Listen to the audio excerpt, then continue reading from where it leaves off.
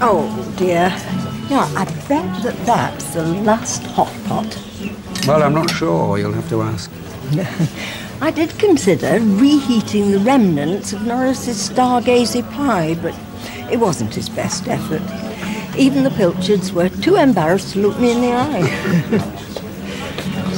Oh, is there any more hot pot? Ah, check with Betty, love. Thank you. The Rovers has often saved me from Norris's leftovers. It's not an elaborate menu, but what they do, they've always done well. Yeah. Can you remember Annie Walker trying to introduce a cheese board? Oh, she did keep trying. She saw this place as the Weatherfield branch of the Savoy. Oh, only grander. She was never happier than when she played Elizabeth I on Jubilee Day. Mrs. Walker? She wasn't playing anyone. She was Elizabeth I that day. Indeed. And she said to my Uncle Albert, "You can't rehearse Majesty, Mr. Tatlock. Either you've got it or you haven't." She had it in spades, no denying. There you are, Doc.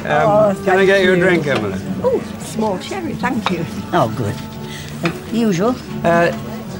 No. Oh. Not for me, thanks. Right. I've got to go, I'm afraid. Oh. Have one yourself, Oh, thank you very much, love. Bye. Bye-bye, Doc. Bye-bye. Bye.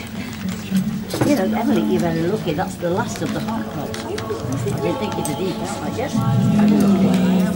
Tuck in and enjoy it.